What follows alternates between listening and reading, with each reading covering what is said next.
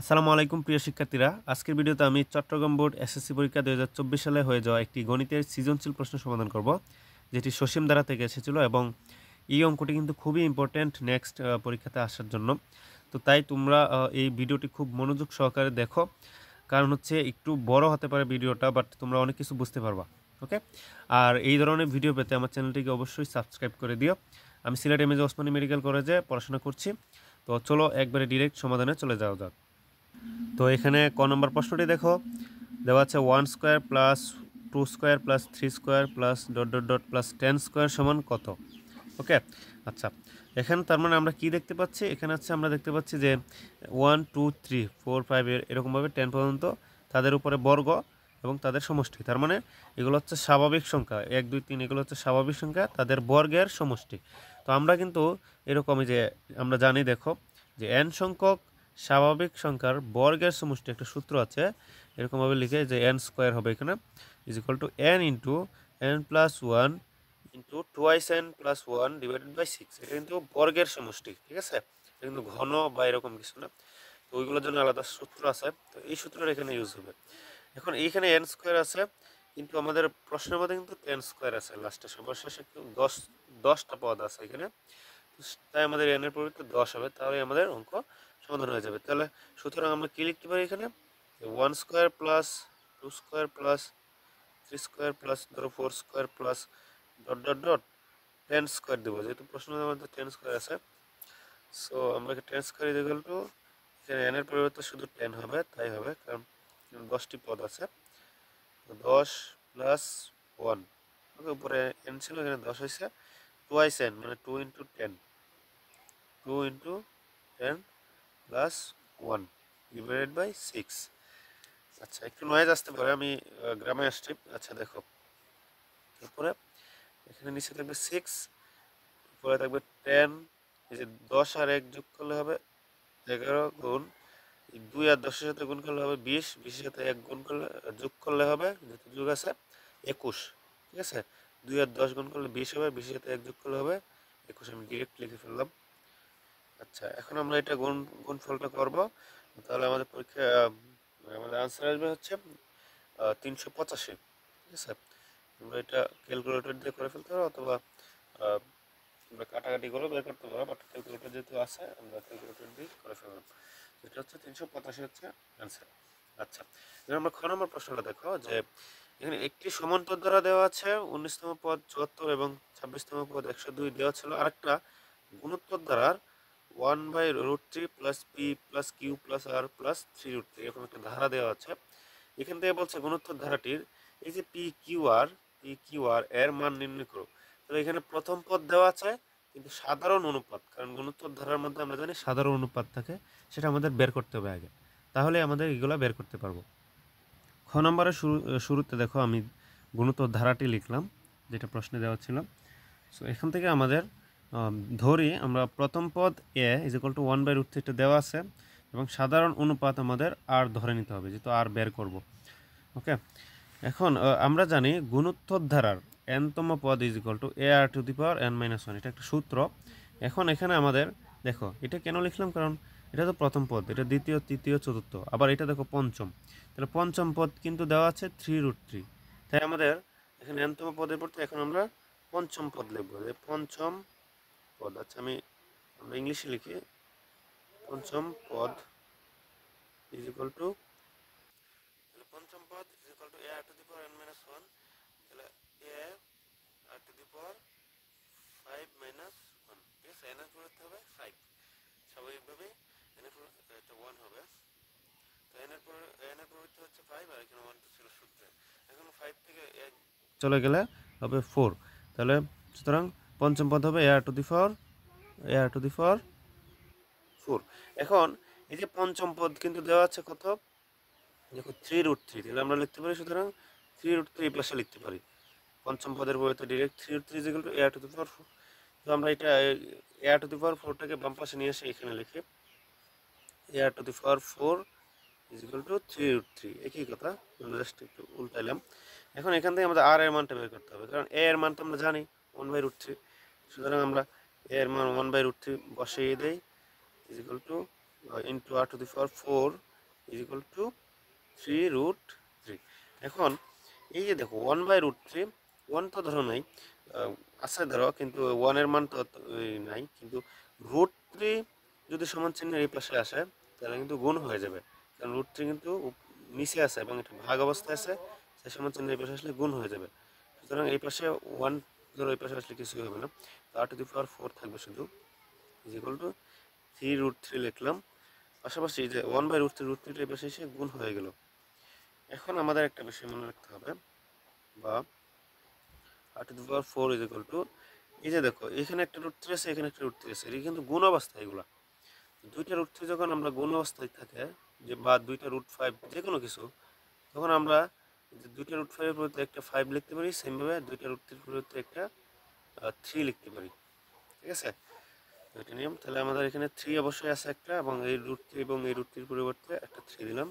সুতরাং আমরা পেলাম r⁴ ইজ ইকুয়াল টু 9। এখন আমরা 9 কে লিখতে পারি, ধরো 3√3 তো 3 গুণ 3 তো আছে, মানে একটা 3 কে আমরা লিখতে পারি দুইটা √3 গুণ অবস্থায়, আবার আরেকটা 3 কেও লিখবো দুইটা √3। তাহলে আমাদের টোটাল কয়টা √3 পেলাম? 4টা, এবং 4টা √3 যেহেতু গুণ অবস্থায়, তাই আমরা √3⁴ দিয়ে দিতে পারি। ঠিক আছে, তাহলে আমাদের 9 এর পরিবর্তে লিখবো √3⁴। কেন এটা করলাম? কারণ হচ্ছে আমি বলছি √3⁴ এটা দিলাম হচ্ছে কারণ আমাদের এখানে দেখো আর এর পাওয়ার হচ্ছে 4। এখন এই যে এইদিকে 9 বা যে কোনো কিছু হোক, এটারও পাওয়ার কোনোভাবে হোক, যে কোনোভাবে হোক, এটার পাওয়ার 4 বানাতে হবে। এখন দেখো এই যে এটার পাওয়ারও 4, এটার পাওয়ারও 4, তাহলে গণিতে একটা নিয়ম হচ্ছে পাওয়ার সমান পাওয়ার হলে এই ভিত্তি সমান ভিত্তি হবে। সুতরাং আর সমান কত হবে? √3। তাহলে আমরা আর এর মান পাইলাম। এখন হচ্ছে আমাদের এই পি কিউ আর এগুলোর মান বের করতে হবে। তো ধারাটির পি কিউ আর এর মান বের করার জন্য দেখো পি হচ্ছে 2 নাম্বার পদ, এই যে 1, এই যে 2, তাহলে সুতরাং আমরা দ্বিতীয় পদ বের করব। দ্বিতীয় পদ ইজ ইকুয়াল টু, আমরা সূত্র অনুযায়ী জানি a⁴, আচ্ছা দ্বিতীয় পদ পি ইজ ইকুয়াল টু, হ্যাঁ যেহেতু এখানে পি দেওয়া আছে, a⁴ 2 - 1 দ্বিতীয় পদ, কারণ আমরা জানি a⁴n - 1 হচ্ছে একটা সূত্র, n এর পরিবর্তে এখন দ্বিতীয় পদ মানে 2 নম্বর পদ, তাই n এর পরিবর্তে 2 হবে, 2 - 1 সমান a আর। ওকে, তাহলে পি এর মান কত হচ্ছে a আর, এবং এখানে আমরা পি এর মান a পরিবর্তে তো আমরা জানি যে 1/√3, 1/√3 এটা হচ্ছে প্রথম পদ, আর আর এর মান বের করলাম মাত্র √3। তাহলে এই √3 এবং এই √3 কাটা গেলে 1 থাকে, 1 এর সাথে 1 এর গুণ করলে 1ই হবে। সুতরাং আমরা পি এর মান কত পেলাম? পি এর মান পেলাম 1। ওকে, আচ্ছা এখন হচ্ছে আমরা কিউ এর মান বের করবো। হচ্ছে কিউ হচ্ছে তৃতীয় পদ, এই যে 1 2 3, সুতরাং আমরা লিখবো তৃতীয় পদ, তৃতীয় পদ, এবং এটাও সমান কিউ। তাহলে Q is equal to a⁴ এই যে n-1, n এর পরিবর্তে 3 হবে, a⁴ 3 - 1 সমান a² সমান a এর মান হচ্ছে এই যে 1/√3, এটা হচ্ছে প্রথম পদ, আর এর মান তো একটু আগে বের করলাম √3, তারপরে স্কোয়ার। এটা যেহেতু কিউ, এভাবে দিয়ে দেবো কিউ। তো কিউ ইজ ইকুয়াল টু দেখো কত হয়, আমরা 1/√3 লিখলাম, 1/√3 গুণন এই √3 স্কোয়ার, মানে দুইটা √3 গুণ, √3 গুণ √3। ঠিক আছে, এখন এই √3 এবং এই √3 কাটা গেলে এই √3 সাথে 1 এর গুণ করলে শুধু √3 হবে। ঠিক আছে, এই দুইটা কাটা যাবে, এই √3 একে √3, তাহলে কিউ এর মান হচ্ছে √3। এখন হচ্ছে আমরা আর এর মান বের করব। আর হচ্ছে কত নম্বর পদ? 1 2 3 4, 4 নম্বর পদ, সুতরাং আমরা চতুর্থ পদ। ঠিক আছে, চতুর্থ পদ, এবং আমাদের এই a⁴n-1 এই সূত্রের মধ্যে, আচ্ছা এটা হচ্ছে আর ইজ ইকুয়াল টু a⁴n-1 এর পরিবর্তে এখানে চতুর্থ যেহেতু, 4 - 1 সমান a³ সমান এর মান হচ্ছে 1/√3 গুণ আর এর মান হচ্ছে √3 কিউব। ওকে, আচ্ছা তো এটাকে একটু সাজিয়ে লিখি, দেখো 1/√3 গুণন √3 কিউব মানে হচ্ছে 3টা √3 গুণ। ঠিক আছে, ভাঙ্গায় লিখলাম, ডিরেক্ট লিখে যায় 3√3, বাট একটু ভাঙ্গায় লিখলাম, 3টা √3 গুণ দিলাম। এখন দেখো একটা √3 সাথে আরেকটা √3 কাটা, আর বাকি থাকে 2টা √3। এখন 2টা √3 গুণ করলে, যখন 2টা √3 গুণ করলে কিন্তু আমরা 3 পাই, আগে বলছিলাম তো 3, 3 একে 3, কত হবে 3। তাহলে আমাদের আর এর মান কত? আর এর মান হচ্ছে 3। সুতরাং তোমরা লিখবে যে পি ইজ ইকুয়াল টু 1, তারপরে কিউ ইজ ইকুয়াল টু √3 এবং আর ইজ ইকুয়াল টু 3, ঠিক আছে, 1√3 3। তো এইগুলো হচ্ছে আনসার, তোমরা এগুলো লিখবা। এখন আমরা ঘ নম্বরটার সমাধান চলে যাব। তোমরা একটা স্ক্রিনশট নাও।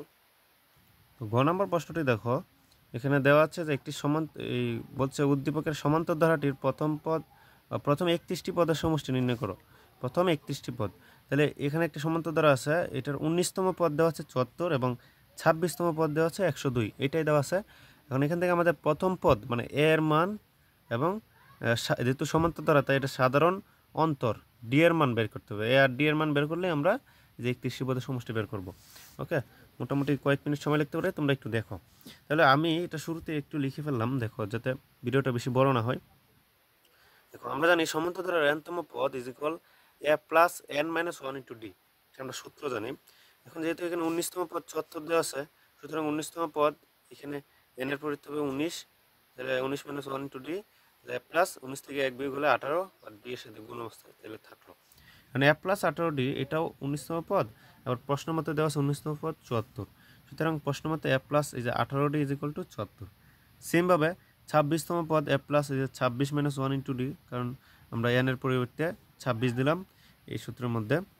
হ্যাঁ, তাহলে 26 থেকে 1 বিয়োগ হলে 25 হবে, তাহলে a প্লাস 25d।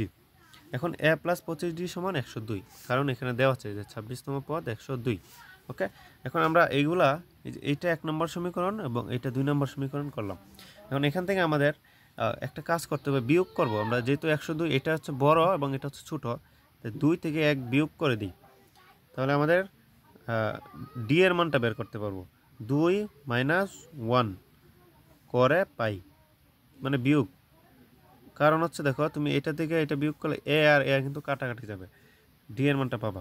তাহলে 2 আমি লিখি এখানে, 2 হচ্ছে a plus 25d is equal to 102, আর হচ্ছে 1 নাম্বার হচ্ছে a plus 18d is equal to 74, a plus 18d is equal to 74। এখন এটা আমরা বিয়োগ করব, তাই বিয়োগ করলে এখানে এর আগে প্লাস ছিল, এটা মাইনাস হয়ে যাবে, এই প্লাসের জায়গায়ও নিচেরটা আর কি মাইনাস হয়, তোমরা জানো। তো এখন আমরা বিয়োগ করব, বিয়োগ করলে চিহ্নগুলো পরিবর্তন হচ্ছে। এখন এই এ এবং এ কাটা যায়, তো এখানেও মাইনাস হবে। এই এবং এই কাটা যায়, কারণ হচ্ছে উপর থেকে নিচে সেম, এটা কাটা গেল।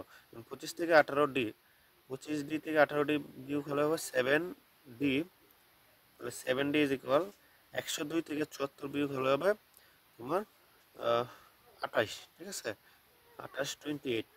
তাহলে আমাদের 7d ইজ ইকুয়াল টু 28। এখন d এর মান কত হবে? সুতরাং d ইজ ইকুয়াল টু, দেখো 7d এর সাথে গুণ অবস্থা আছে, এই পাশে আসলে ভাগ হয়ে যাবে, ডিভাইড বাই 7।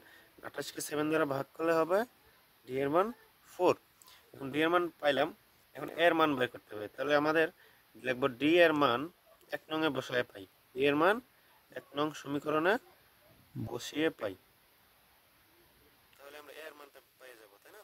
তাহলে 1 নং সমীকরণটা কত ছিল? a plus 18d is equal to 74, a plus 18d is equal to 74। সুতরাং আমরা এখানে a প্লাস 18d এর মান হচ্ছে 4, 18d মানে হচ্ছে 4 ইজ ইকুয়াল টু 74। তো 4 আর 18 আমরা গুণ করব, তাহলে আমরা পাবো কত? 72, ঠিক আছে।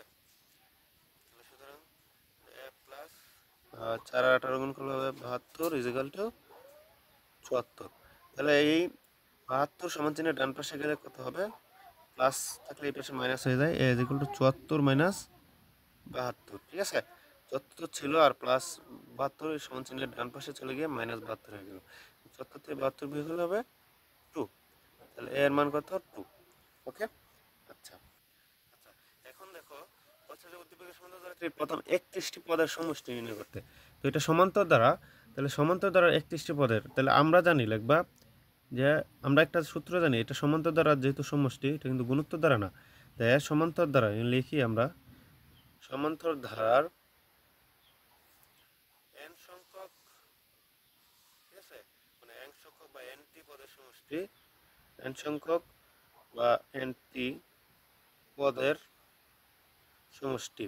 আমরা একটা সূত্র জানি, এই সূত্রটা এখানে লিখব, সমান n/2 third second bracket 2a plus n-1 into d। তো এটা একটা সূত্র সমষ্টির ক্ষেত্রে। তাহলে এখানে আমাদের বলছে 31টি পদের সমষ্টি, সুতরাং 31টি পদের সমষ্টি। তাহলে 31টি পদের সমষ্টি কত হবে? এখানে আমরা n এর পরিবর্তে জাস্ট 31 হয়ে যাবে। তাহলে 31 divided by 2 into 2a plus, এখন 2 ইন্টু এর মান কিন্তু আমরা পাইছিলাম কত 2, তাহলে আমরা এর মান 2 বসাই দেই, প্লাস n-1, n এর পরিবর্তে 31 হবে কারণ 31টি পদের সমষ্টি, আর d এর মান পাইছি 4, গুণ অবস্থায় আছে 4। ওকে, তো এগুলো একটু বুঝো, ছোট হয়ে গেল যদিও। আমরা এই যে 31/2 যেভাবে সেভাবে থাকুক, কারণ 31কে তো 2 দ্বারা ভাগ করতে পারবো না, দশমিক চলে আসবে। তো এখন দেখো 2 সাথে 2 গুণ করলে হবে 4, ঠিক আছে, প্লাস 31 থেকে 1 বিয়োগ হলে হবে 30 গুণ 4 গুণ 4। ওকে, আচ্ছা, ঠিক আছে, ডি এর মান ছিল 4, এর লিখলাম। এখন হচ্ছে এটা আমরা জাস্ট ক্যালকুলেশন করবো, তাহলে আমাদের আনসার চলে আসবে। তাহলে এটা হবে 4 যোগ 30 এর সাথে 4 গুণ করলে হবে 3 4 12, 120 আর কি, 120 সমান 31/2 গুণন 4 আর 120 যোগ করলে হবে 124। এখন দেখো যে আমরা 2 দ্বারা 124কে ভাগ করতে পারি, তাও হচ্ছে 62, ঠিক আছে, জানি না হয়েছে কিনা। 62 এর সাথে 31 গুণ করলে, ক্যালকুলেটরে গুণ করলে, আমি যেহেতু আগে ক্যালকুলেটরে গুণ করে রেখেছিলাম, তো ক্যালকুলেটরে গুণ করলে হবে 1922, ঠিক আছে, 1922, ঠিক আছে। তো এটা হচ্ছে আমাদের এখন 31টি পদের সমষ্টি, সুতরাং 31টি পদের সমষ্টি এটা লিখে ফেলবা। এটা হচ্ছে আমাদের আনসার আর কি। ওকে, এই অ্যান্সার তোমরা একটু দেখো, এখানে আমি কি করছি, সূত্রটা লিখছি, 2n/2 × 2a + n-1 × d। n এর পরিবর্তে লিখবো 31 যেহেতু 31টি পদের সমষ্টি, আর a এর পরিবর্তে 2 আর d এর পরিবর্তে 4। এখন দেখো a আর d এর মান আমরা আগে যদি না বের করতাম, তাহলে কি এটা অঙ্কটা করতে পারতাম? এখানে মান বসাতে পারতাম না, এই জন্য আমাদের আগে d এর মান এবং এর মান বের করতে হয়েছে। তো এই ছিল আজকের ভিডিওতে। ভিডিওটি কেমন হয়েছে তা কমেন্টে জানাও, মানে বুঝতে পারছো কিনা। তো এই ধরনের ভিডিও পেতে অবশ্যই চ্যানেলটিকে সাবস্ক্রাইব করে পাশে থাকো, আর কোনো প্রশ্ন থাকলে তা কমেন্টে করতে পারো। তো আসসালামু আলাইকুম, দেখা হবে পরবর্তী কোনো ভিডিওতে।